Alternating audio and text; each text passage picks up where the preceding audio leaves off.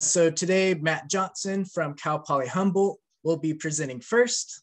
And then afterwards, we'll have Breanna Martinico from UC Davis.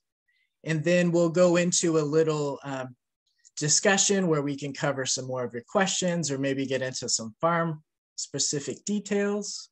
And then we'll wrap it up with a conclusion and a post survey poll. So we still have a little bit of time here, but I think Matt, if you want to get ready to start, I'll stop sharing my screen.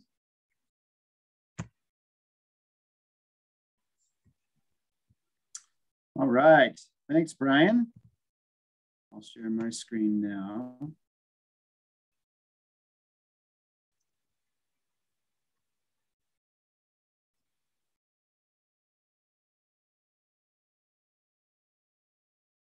There we go. You guys seeing it? Okay, great. Well, boy, it's really my privilege to be here today. Thanks for the introduction and thanks for the invite to be here. To Brian and Shelley and Joanne and everybody at Wild Farm Alliance. And thanks everybody for attending. This is really exciting. And I'm really excited to also be working with my co-presenter, Breanna. She'll be talking in a few more minutes. We both have experience working with rodent-eating birds in agricultural settings. So we're going to talk about some practicalities of that idea from a couple of different angles today. And my portion of the talk is going to focus on nest boxes for a variety of species, but especially for the barn owl that you see here. And then Breanna will talk about some other strategies, including using perches. So as I said, really exciting opportunity to be here and really thankful to talk about this topic because this is, I think, a really powerful one for farmers and for birds. I think this can be a win-win situation. So there's a number of key questions I think that I'd like to shed some light on. And the first is, how can the raptors be attracted?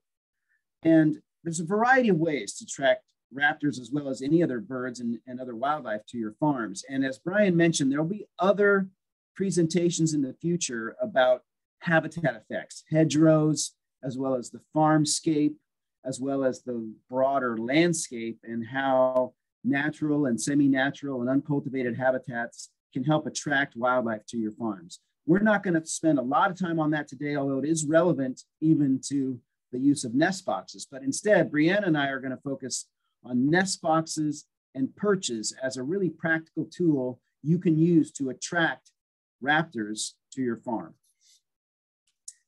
And so one of the things I want to emphasize here is that this is real. This isn't just like a feel-good thing, like, you know, you can attract these awesome animals to your farm. These animals, we believe, can really help you control rodents. So you can see that little video there. This is a video taken by my graduate student, Jamie Carlino. That's a nestling barn owl choking down an enormous gopher. And so there really has, in the last, just really 10 years or so, there's been this increasing amount of research documenting that this has real ability to help contribute to integrated pest management of rodents in agriculture. And so I've put up on the slide here a few studies. A lot of these studies have been done in Europe, and they're all pointing to Europe as well as Israel, all pointing to the idea that attracting raptors to your farms with nest boxes can help contribute to pest management. But let's focus in a little bit more on how that works in the United States and in California, where a lot of the research has been happening over the last 5 to 7 years. So one of the reasons barn owls in particular can be so powerful for helping to control rodents is that they pretty much only eat pests. So these are data from Sarah Cross showing that the barn owl diet consists of like 99+% rodent pests. And that's in real contrast to other types of natural enemies, birds or even predatory spiders. They will eat pests too, but rarely is that predator only eating pests. And barn owls have that attribute where virtually everything they eat is a pest. In California, that's mostly voles, gophers, mice, and to a lesser extent rats, but they'll eat whatever the common rodent species is in your area. So if you're in Florida, they might be eating cotton rats. If you're in Malaysia, they might be eating different kinds of rats. And so all over the world, researchers have found that barn owls will eat the locally common rodents, and in many cases, those are pest species. What they're eating does seem to be affected by the landscape around it. And so you can see in these two pictures, the text beneath these two pictures suggests that when they're feeding, especially in row crops, they're eating a few more mice and voles. And when they're eating in orchards and vineyards, they're eating a few more gophers. So it may be influenced by the crop as well as the surrounding landscape. But another key question is understanding where these animals hunt. So a team of graduate students and I have been trying to answer these questions, especially in Napa Valley vineyards. And we're trying to systematically ask questions, ultimately leading to a better understanding of how and if and how these barn owls can be meaningful agents of pest control. So if they're going to really help pest control, we need to know where they're hunting. You can put up a nest box and you can attract a barn owl, but if they then just fly over the crop and hunt in the adjacent fields, that might help a little, but it's more helpful if they're feeding in the crop itself. So we put some GPS trackers on birds. This was done by my former graduate student named Geronimo Castaneda, and we could see where the birds were hunting. And so here's a picture of that. This circle is essentially the hunting range of a barn owl, which is up to about 1.5 miles or a little longer, even farther in some cases, but they spend a lot of their time close to the nest box. In fact, about 50% of the hunting occurs within 500 meters of the nest box. And you can see they're using lots of different habitats, different colors here. But when we tabulated all of these data for lots of birds tagged, we found that they're spending between 30 and 40% of their time hunting in the vineyard in this Napa vineyard ecosystem. And so we think that that result probably extends to other agricultural systems as well. They're not just commuting over the farms and feeding in adjacent habitat, they're feeding in the farms themselves. And as I said earlier, usually that is within 500 yards of the nest box. So that was work done by Geronimo, as well as a former graduate student named Allison Heisman. Okay, so that's good. You can attract them to your box, and they are going to hunt nearby, including on your farm. So the next question is, how many rodents do they kill? To answer that question, a former student named Dane St. George put surveillance cameras inside boxes. And so from that, he could see, like you just saw that adult coming back with a rodent, he could tabulate how many times the adults were coming back with rodents to feed their chicks. And when we did all our calculations, we estimated that over the course of a whole year, a barn owl family, both adults and 3 to 4 young, will kill somewhere between 3,000 and 4,000 rodents every year. And so if you're getting these barn owl families nesting in boxes on your farm, that's an enormous number of rodents that can be removed. So that's very encouraging. But of course, there's a lot of rodents out there. So are they killing enough to really matter? This is very recent work completed by a graduate student named Ashley Hansen. And she used a method to examine gopher activity on vineyards without nest boxes, as well as on vineyards with nest boxes. And she did that work at 2 times of the year. In February, when they're just starting to lay eggs. And so there might be an adult or 2 around, but no chicks. And then again, later in May, when there should be both adults as well as a whole brood of chicks that the adults are trying to feed as quickly as they can. And what she found was on the vineyard without nest boxes, gopher activity increased 18% over this time period. And on the vineyard with nest boxes, gopher activity declined 14% over that same time period. So this is some of the best evidence we have so far in the United States that indeed, you're not just attracting these animals to your farm, they're not just hunting in the farm, they're actually reducing the activity of rodents in the farm. So that's a really encouraging finding. So let's get to some of the practicalities then, and how you might apply this technique on your farm. Where should you put your nest boxes? Well, we've been monitoring 300 boxes in Napa for a number of years, and we've expanded some of that work to other farms and other places. And we monitor the boxes by just putting a GoPro on the end of an extendable pole so we can non-invasively see which boxes are occupied and which ones aren't. And this is work initially started by Carrie Wendt, who's in the top right there, and continued by my current group of students, Laura Chavez, Sam Chavez, and Jamie Carlino in the lower right. And what we've found are these recommendations. The occupancy is highest for nest boxes that are at least 3 meters or about 10 feet off the ground. Occupancy is highest for boxes that aren't too short, so they should be about 24 inches tall or more. The birds seem to prefer wooden over plastic boxes. And then a couple of other things are really clear. That is that the probability of occupancy is higher when there are some uncultivated habitats nearby, especially more open habitats like grasslands and oak savanna. Depending on where you are in the country, barn owls prefer more open habitats. And in fact, they're less likely to occupy nest boxes if there's a lot of dense forest nearby, as well as if there's a lot of urban habitat nearby. So the surrounding semi-natural habitats really matter. And this little figure on the left kind of illustrates that. These are 2 boxes and a circle around the box at about 2.5 kilometers or so. The box on top is in the center. The gray dot is the center. All this sort of orange color is grassland. That box was occupied.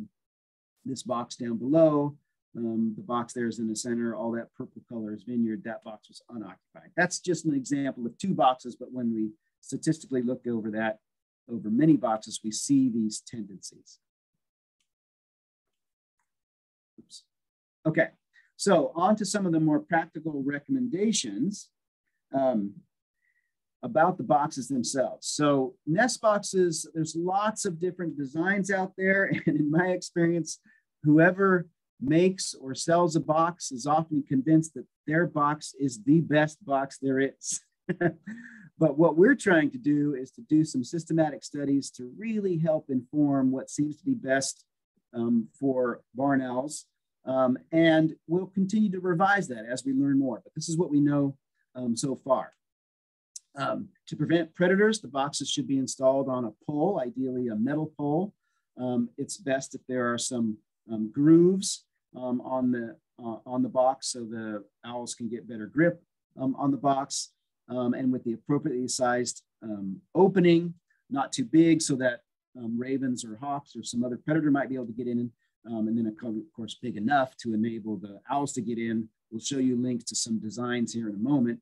And then it's also helpful to have this partition. So this partial wall in this little diagram here, here's the nest box entrance. The owl would go in here and then nest in this sort of chamber. But then this partition wall will keep a hawk's talon or a raccoon's arm from being able to reach around and grab the chicks. It's also good for nestling safety to have the hole closer to the top of the box so they don't accidentally fall out or climb out prematurely before they're ready to fledge. It's also clear that larger boxes are preferred by owls, and larger boxes allow them to have more room, mitigate heat stress, probably exercise their wings more, and so on. In terms of managing heat, having the opening facing north or east, if you're in the northern hemisphere, will keep it from getting that hot afternoon sun. And then holes drilled for ventilation can be really important. And then in the hottest areas, you might consider adding extra panels above and to the sides or back of the box as heat panels. I'll show you a diagram of that in a minute. So there's lots of different ways you can go about getting your nest box. You could build it yourself. And so here are a couple of links. The Barn Owl Trust has a large box, as well as the Humane Wildlife Control has a large box design. And then working with Breanna and other colleagues, we've put together recently a design that we think pulls from some of the strong attributes of several other designs. You could also buy them. And then here's 3 vendors that make boxes that we think fit some of the recommendations we're offering today. Here's kind of a 3D rendering of the box and the design that Breanna and I and colleagues have worked on. So it has a lot of the attributes I just talked about, including a depiction of these heat shields or heat panels. In terms of nest box placement, late summer, fall installation is best. The birds begin to court in the winter and then can begin laying eggs in early spring. So getting them up in late summer, fall is best. You can have them close together. These birds are not especially territorial. So put up 1 or a few, and if they get occupied, add more. It's best with open habitat nearby. As I said, the barn owls avoid dense forest. Keep them away from busy roads and houses. Busy roads are a source of mortality for barn owls. And colonization can take a little while, maybe 1 to 3 years. If it hasn't been occupied in 3 years, then consider moving it somewhere. And you can always look for bones or portions of pellets that the birds regurgitate underneath the box as evidence that it's being occupied. It is important to clean and maintain the boxes. So there's a commitment of time and money.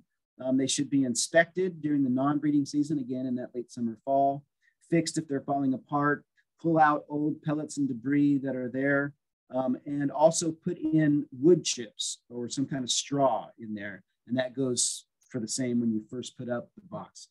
Put some nesting material in there to cushion the eggs.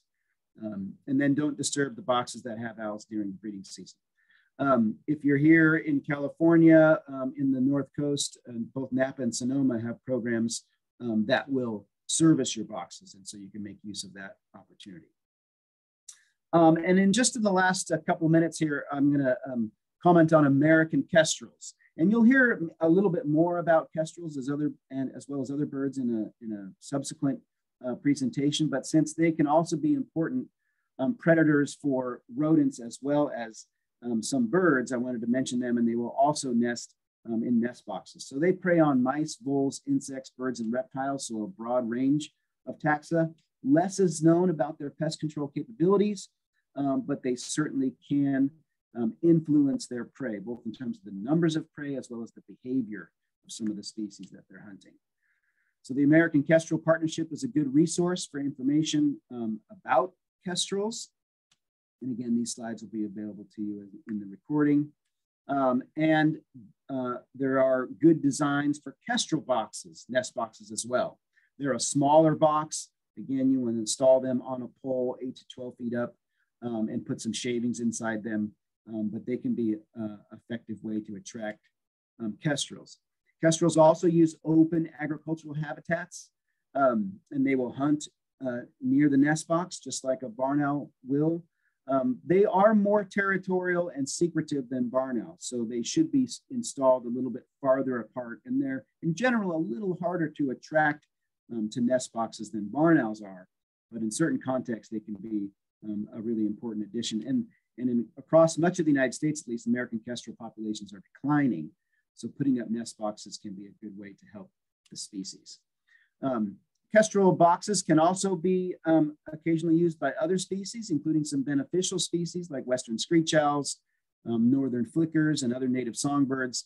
But they could also be used by some pest species, including European starlings. So it would be good to monitor your boxes at the end of the breeding season to see who's using them, and consider moving them if you're just providing boxes that are essentially providing homes for these pest starling species. And I think I'll just conclude with the comment that I'm really excited about this topic because I think it has a real practical application for farmers. But I'd be remiss to not mention that there's other reasons for doing this, right? Barn owls and all wildlife are amazing creatures, and we have this opportunity to share this planet with them. And by putting up a barn owl box and attracting a barn owl family to your farm, you have the opportunity to be in the vicinity of these amazing creatures. So I think there's real value in a reciprocal relationship between farmers and barn owls. Farmers can build these homes or buy these homes and attract barn owls to their farms, and then barn owls are going to do what barn owls do, and that is hunt rodent prey, and they might be providing a pest control service on your farm. So I'll close there just by recognizing a lot of our funders and collaborators. And I think there's a little bit of time for questions. Awesome. Thank you, Matt. Yes, so we have time for some questions here. And this is also going to be a moment where you will have a poll that says Matt quiz. But remember, these aren't graded, these aren't shared. So if you can work on those, we'll spit through a few of these questions. How's that sound, Matt? Yeah. Great. So we have first question related to chicken flocks, and just curious if these owls will cause harm to chickens potentially if you're a chicken farmer. Yeah, that's a great question. No, not as much problem as hawks and other raptors might, but I think for the safety of your chickens in general, you should have them, in a place where they're covered at night, right? So if they're running around during the day, the barn owls are going to be sound asleep. They're not going to be bothering your chickens at all. And at night, you're probably going to want to bring the chickens in for multiple reasons. Right. Great. And then there was a clarifying question when you referred to too short as 24 inches plus. Was that referring to the placement height or the height of the box itself?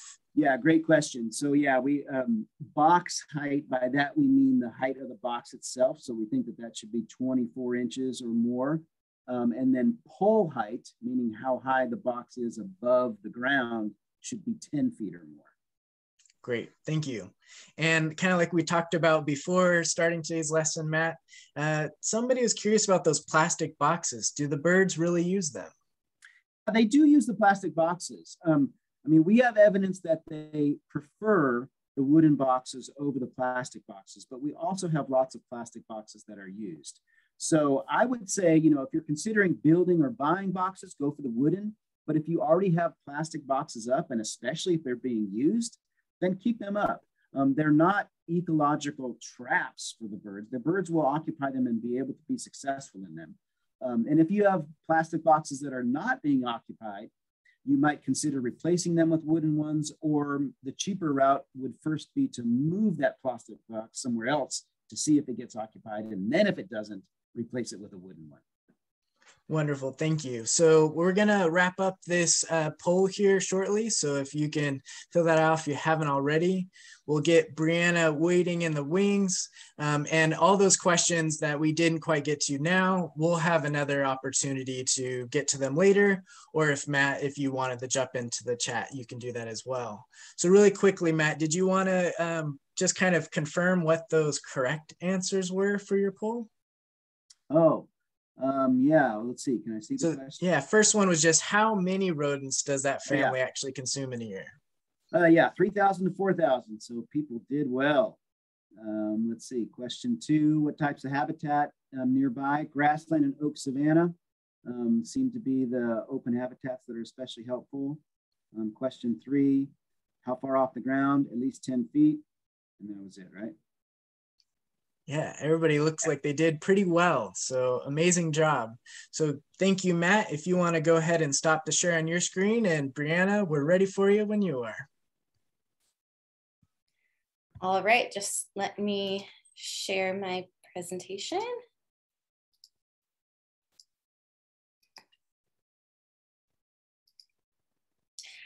All right, can everyone see and hear, see my slides and hear me okay? Okay, great. So I'm going to be talking about attracting other types of raptors to agricultural areas. And as we can see here, there's a variety of raptor species that consume pests on farms, from vertebrate pests like birds and rodents, and even insect pests as well. And by targeting these pests, they're providing this natural pest control service. And so we'll be talking about attracting these species with raptor perches. And in the Western United States, we're really lucky to have a very diverse raptor community. Although I do want to point out that the species that are present are going to vary by the region and also the time of year. So or the habitat surrounding your property. So if you have a lot of forests or woodlands around your property, you might see more Cooper's hawks. Another example is here in the Central Valley where I am. I see this huge influx of migratory red-tailed hawks in the winter, but then in the summer, I see a lot more Swainson's hawks. So it's always there's always going to be fluctuations, but in general, we have a great variety of species. And I want to point out that raptors are kind of include a bunch of different groups. So we have hawks, owls, falcons, eagles, and harriers and kites. Sorry about that. And, overall, the majority of their diets consist of small rodents that are pests on farms. And so some of the smaller species like kestrels and screech owls may target more of those smaller insects or birds, and with like eagles and other larger hawks focusing on things like ground squirrels or rabbits. But overall, there is a lot of pest species that have the potential to be consumed by these raptors. Okay, so what do we know about how they can help with rodent pest problems? And so like I said, they do have overlapping diets with barn owls, and they can, because they are out more during the day, they can target those key diurnal pests that barn owls might not influence as much, especially California ground squirrels. But overall, there's just less research available on how raptors will impact pest populations and crop damage on farms. And so a couple key research projects have been very promising though. In Southern California, it was shown that raptor perches and barn owl boxes installed along a levee system were actually more effective than, sorry, my light. Were actually more effective than using anticoagulant rodenticides to control burrowing rodents. They're also known to readily hunt in and around crop fields, and that their presence can reduce prey activity and prey density. But the benefits, and I think Matt touched on this for a second, the benefits aren't limited to what they are directly consuming, because they also, having predators present creates what we like to call a landscape of fear, where pest species have to spend more time being vigilant and protecting themselves from predators in the area. And in turn, they spend less time foraging or maybe causing damage, or just having more activity that's reduced by having predator presence in general. All right, so jumping right into some of the benefits of raptor perches, a variety of nocturnal and diurnal, so like owls and also all of the other hawks, eagles, falcons, will use perches to hunt from.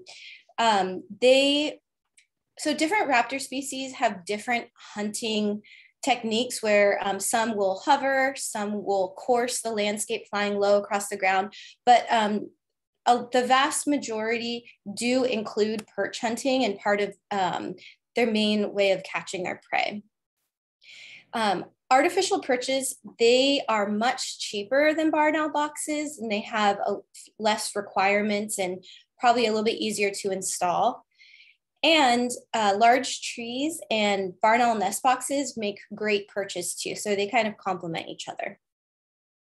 These are photos of a variety of raptor species, all at a single vineyard on their network of perches. And so we have some red tails over here, a red tail with prey, a mated pair that has this perch in their territory that they're constantly using. American kestrel. Over here we have a pair of great horned owls at night, and then we have a golden eagle using a perch here. And then the next slide is just illustrating barn owl boxes being really great perches. And it doesn't matter if barn owls aren't using the box, it doesn't seem to bother them. And I don't think because they're so quiet during the daytime. I don't even think that there's any sort of like interaction that goes on if a raptor is using a barn owl box to perch on. They also will use the barn owl boxes sort of as a plate, because we often see this kind of going on and find a lot of prey remains and stuff left over on the boxes. And then lastly on this slide, I just want to point out, so these boxes are the same size and with showing kind of the size of 3 different species. So we have a red tail over here, a kestrel, it's just so small, so it's zoomed in. And then over here, we have a golden eagle. So you can see how much larger golden eagles are than red tails, which are larger than kestrels. And okay, so jumping into raptor perch construction, there is a variety of ways that these could be made and put together. So I'll recommend one way, but just want to note that this golden eagle is not deterred by using this perch, even though it's kind of wobbly and flimsy. But most birds that are going to be using the perches will not be weighing as much as this bird. So golden eagles can be up to, you know, even 18 pounds, whereas like a red tail's 1 to 2 pounds. And we recommend a galvanized steel pole. It can be as small as a 3/4 inch diameter. You'll have to have something across the top here that you can bolt a crossbeam in. The crossbeam should be wooden so they don't get hot in the sun. And these crossbeams are made out of scrap wood from wine barrels. A study also showed that a double crossbeam is not necessary. They don't get used anymore. So a single crossbeam should be sufficient. Also looking at heights for perches between 10, 15, and 20 feet. 15 feet was optimal and were used more often. So you can drop these poles into a hole with some concrete, or they could be secured to existing fence posts if they are secure enough. And here's just some examples. So you could see there's a pole in the ground here, and then there's a wooden 4x4 with a smaller piece of wood extending that height on that perch. This is an example of attaching the perch to a fence post. And in terms of placement, so in terms of cost, because they are a lot cheaper than nest boxes, you could probably put a lot more perches. There's no minimum or maximum recommendation, but there is some research showing that where you locate them might influence how often they're used. And raptors have incredible eyesight, and they really like to be at the highest vantage point. And so it was found that perches on hilltops were used much more frequently than perches that were at the bottom of a hill. Same thing with close to trees versus further away. So you want to put it in an open area and keep them away from trees. Trees are already natural perching substrate. And so it's not likely that perches will be very effective if put around trees. They can be placed directly in crop fields. So in vineyards and other things, there's a lot of perching substrate in terms of the infrastructure for the vines that are used. But even in a vineyard, you know, having a taller perch, a raptor would probably select that and hunt from that more often. Another interesting thing about placing them in crop fields is if you can bring them into a crop field, and then if that's going to end up getting in the way of machinery, you can take that out before harvest. Different habitats and crop types and different regions, they're going to see different visitation rates. And this kind of goes back into this previous bullet point that some people have played with the idea of mobile perches. So I think one good example of that is putting it in crops and then removing it if it's going to be in the way of machinery. But because, like I said, because they aren't very as expensive, I think that rather than moving perches from field to field, it might just be beneficial to install more perches if you think that is going to be helpful. And then lastly, they shouldn't be placed along any type of road that gets regular vehicle traffic so county roads or highways, just because of the risk of collision. So this is a nice example on a vineyard at one of my study sites. They have these rolling hills, and at the top of each hill, they have a raptor perch.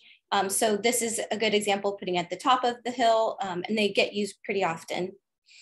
This is an image from the Power of Raptors for Pest Control, a Wild Farm Alliance video, and Peter Martinelli of Fresh Run Farms, he had a really novel idea for perches. He had sparrows in his crop here, and he added these small PVC T-posts to his sprinklers, which ended up attracting Cooper's hawks. And so Cooper's hawks are bird specialists, and they were, attracted by that bird activity, but they also opportunistically consume small rodents. And so this is just a really interesting and novel idea, and kind of a different way to use perches than I had just presented. Large trees and edge habitat can be important to provide perching and nesting substrate for many raptors. I'm not really going to get into what that entails, but we do know from research that edge habitat can provide multiple benefits in terms of insect and other natural pest control, but you should seek regional specific advice on what's appropriate edge habitat for your region.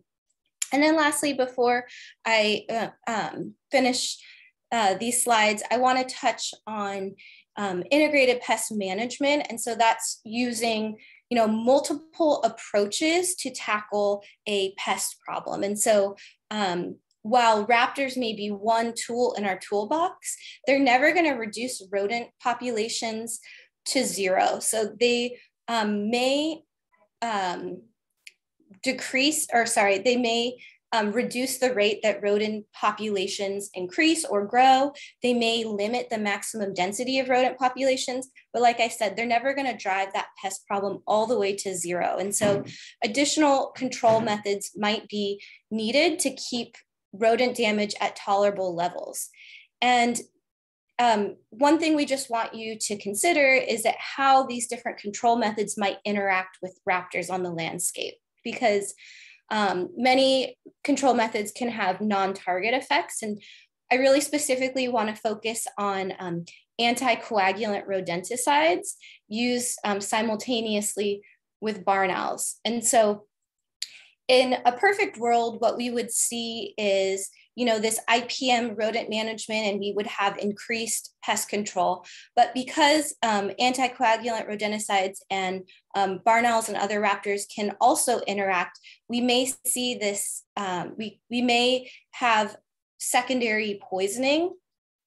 And basically what we don't know is at what rate is this happening on farms. And we also aren't sure if when this is happening, maybe it's reducing the pest control that raptors are providing and maybe being a little bit counterintuitive. And so there's a lot of active research on this front.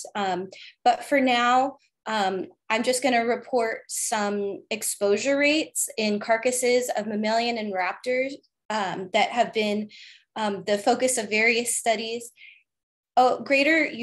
It's been shown that greater than 75% of these carcasses had residues of anticoagulant rodenticides in their livers, so indicating that they came into contact with these compounds at some point during their lives or within the past 6 months to year.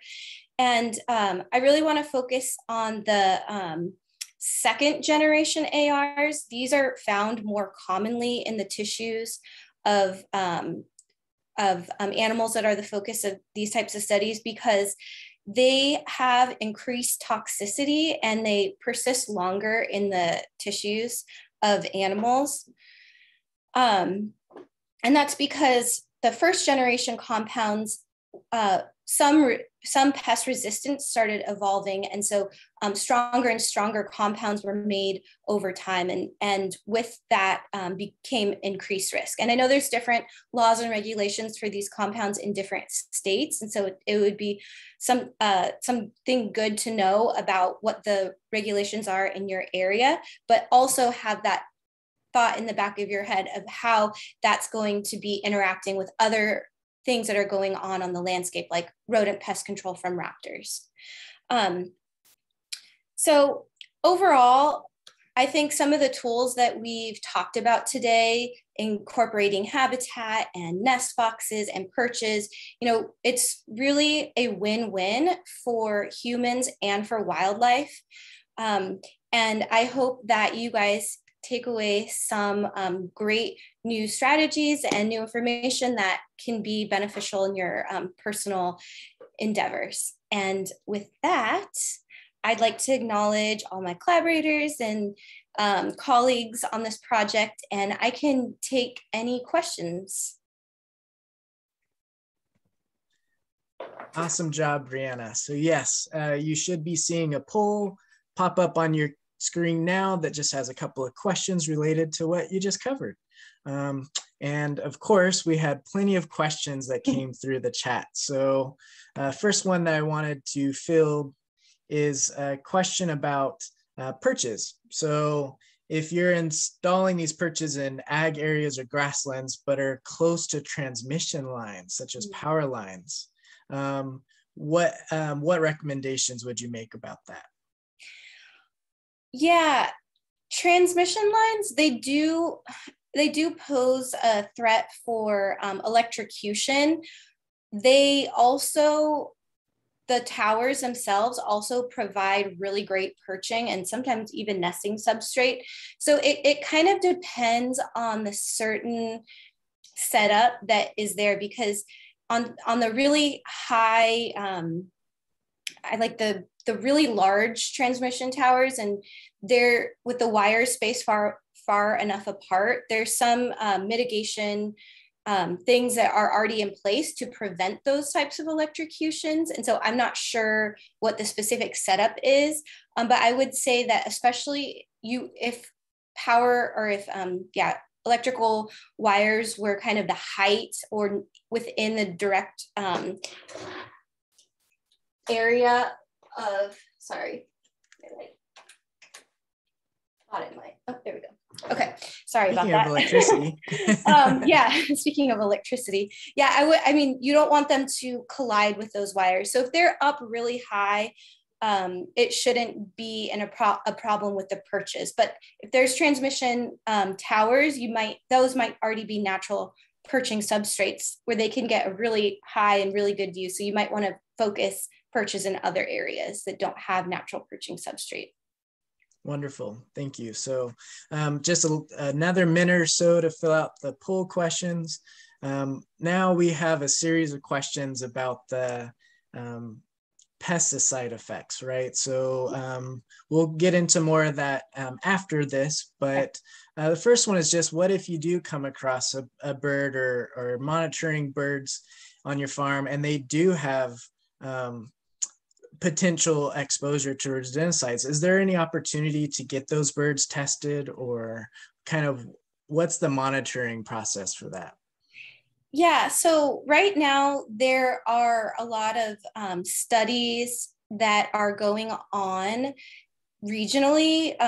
So in California, I know that the Department of Fish and Wildlife will test animal carcasses that are sent to them. In Washington, I believe there was or is also a study associated with a wildlife rehab, but I don't know the details. I also don't know the details on sending carcasses to the Fish and Wildlife Investigations Lab in California, but maybe I can provide more information that can be posted. But yeah, other than that, there aren't very many opportunities to test these birds. There's a variety of things that could cause mortality. So roads are a huge source of mortality. And so just because there is a deceased bird, it might not necessarily be due to pesticides or rodenticides. It would be great if we could tell in every single circumstance, but unfortunately we can't. So that's why studies looking into the rates that this is going on are important to kind of shed light on riskier areas or riskier practices. But yeah, so for now, we do know that the second generations are more risky, second generation anticoagulant rodenticides. They do pose more of a risk. And so, yeah, I don't really have a full answer for that. I don't know if Matt has anything he wants to add. No, I think you covered it. Okay. Great. So we wrapped up the poll there. So Breanna, if you just wanted to quickly go over what the correct responses would have been for your two questions. Yeah. Okay. So I don't have the most updated version of Zoom apparently because I don't see the poll, but I do. I have it. I have my questions right here. So if you could comment on whether or not people were getting it correct, I can talk about the different answers. Really? Yeah, I think most people were really on the dot. So they acknowledged that the raptor perches on top of hills and ridge lines, as well as operating through that landscape of fear concept. So really, actually, they did quite well on that one. There was a little bit more of a spread on the question related to those second generation ARs and how they're posing those risks. So can you confirm that it was all of the above? Yes. So the answer to, I know I just touched on this at the end, but the answer to the second question was all of the above. So second generation anticoagulant rodenticides are, like I said, they were created in response to this pest resistance to the first generation anticoagulant rodenticides and are more toxic.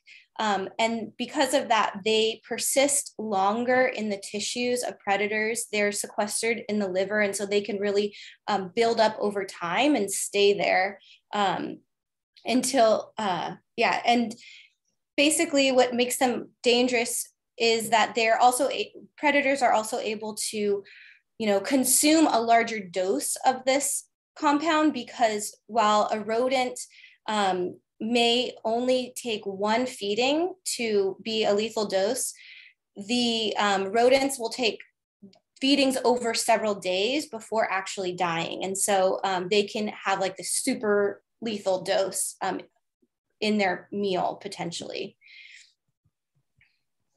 So all of the above is true. Yeah.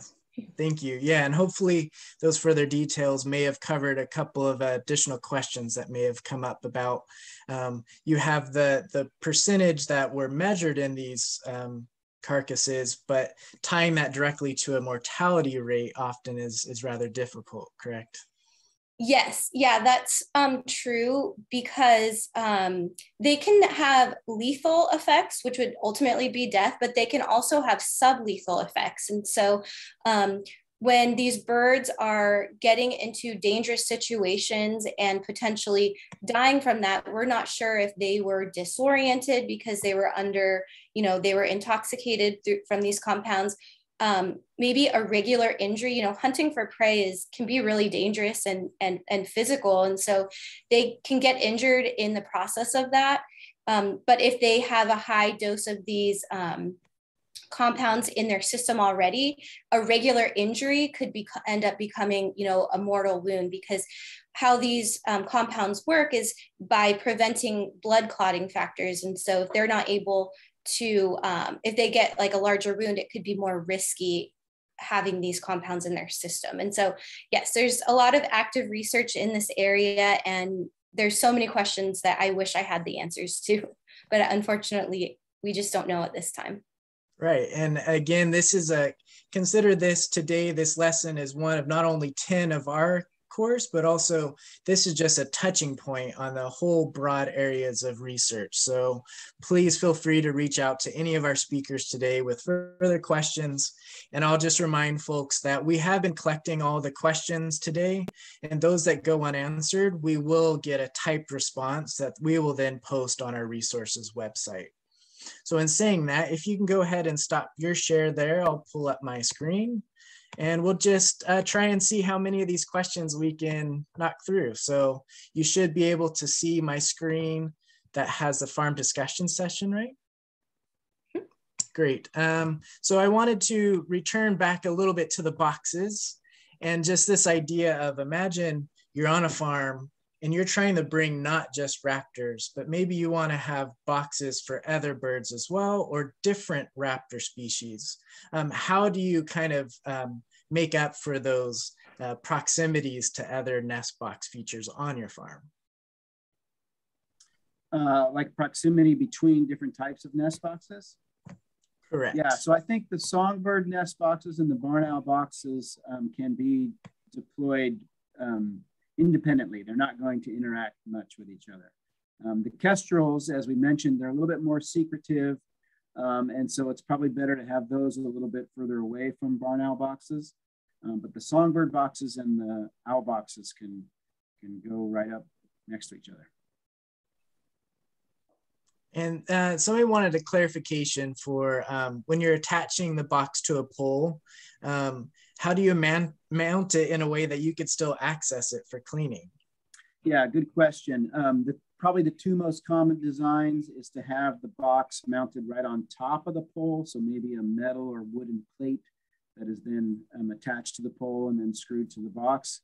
Or the pole goes along the back of the box and the box is attached to the pole that way. In either case, you do need to have access to that cleaning hatch, right? So that's a good question. You don't want your pole to obscure the access to that cleaning hatch. And then in terms of getting up there, we have seen some designs where people have tried to figure out like being able to raise and lower the nest box. Those don't seem to work that great. You're just gonna have to get a ladder and climb up there and to clean the nest box out. But again, if you're in the Napa Sonoma area and you're looking for help with that, there are some services for that. Great, thank you. We'll kind of combine this idea into one. So those folks that are really across North America, but especially here in the West Coast, right? We've experienced a lot of these climatic events of extreme heat or warming from California all the way up into British Columbia. So can you talk a little bit more about those features on these nest boxes that can improve the kind of function value of these boxes? Yeah, maybe we can both chime in on that a little bit. Yeah, that's a real concern. Barn owls will occupy some pretty hot, arid places here in the West Coast as well as in Israel. So Israeli biologists and farmers have been using nest boxes for a long time for barn owls. It gets dangerously hot there as well. So there are a few things you can do. The heat panels we think are really helpful. So putting those heat shields on the box, orienting away from the hot afternoon sun, as well as the vent holes. And then I think somebody else made a comment about paint. You could paint the box a light color. That would also be good for reflecting heat. Just make sure it's fully dry and you don't paint the inside, and ideally you use a low VOC paint. Wonderful. Breanna, did you have anything to add on to that, or did Matt kind of cover it? I think those are all really great points, and I don't have anything else to add to that. Great. So as we're looking at the clock here, we are getting close to wrapping things up today. Before you go, we do have the fourth and final post-lesson quiz to fill out. And while you're working on that, you'll see some of those questions may be similar to what you saw at the start of today's lesson. And while folks are filling that out, I did want to ask this one question before each of you give us a little wrap up. And this question was just related to, what if farmers are actually in places where their crops are trees and they're not open areas? How should you place those boxes to make the most benefit from them? Yeah, that's a great question. Some of the mature walnut orchards in California, I think, fall under that category. I think in those cases, there are still rodents active in those orchards and along the edges. So I think having the barn owl boxes along the edges can still be useful. I also worked last summer in some pistachio and fig orchards. And those are also wooded, but not as a dense a canopy. And they had those boxes on tall poles that basically protruded up above the canopy of the pistachio trees. And so that could work as well. That might be relevant for cherries, for example. Great, thank you. And did you have any thoughts, Breanna? Yeah, I have seen barn owl boxes be really successful on the edges of these mature tree crop systems. But I really like the idea of making sure they kind of stick out or are, visible, because I have seen some orchards have barn owl boxes along inside on the interiors, and I have seen roosting. I haven't seen any evidence of nesting, not that it hasn't happened, but I think that they're just going to be more difficult to find. So anything to kind of have them be out and a little bit more in the open is going to help them to be found and used. Wonderful, thank you. And were there any kind of end lessons that you wanted to pass on before folks head out today? Just enjoy those raptors. It's springtime. The migratory raptors are coming back. The birds that have been here all year are probably laying eggs or have chicks now. It's a wonderful time to be appreciating raptors in the sky and in your fields. I will second that. And I also just want to thank everybody for joining and for their interest in this amazing, natural pest control. And I hope that you can take away some information that will be beneficial on your properties. Wonderful, thank you. So a reminder that this was lesson 4 of a 10-lesson class. So our next lesson will be about managing pest birds. So I know there were some questions today related to maybe how do we attract raptors for not just their consumption of rodents, but maybe their ability to help with pests. So please join us in May so that we can learn about specifically this raptor, the American kestrel, and how they're really nice tool for actually getting rid of those other birds that may be trying to consume your crops. So thank you so much for participating today. Reminder, we do have that resources page available on our website. We'll have a recording for today's lesson as well as prior lessons there, as well as getting those answers to questions that we didn't quite get to today. So thank you very much for joining us. Thank you to our speakers, and we hope you keep it wild on your farms.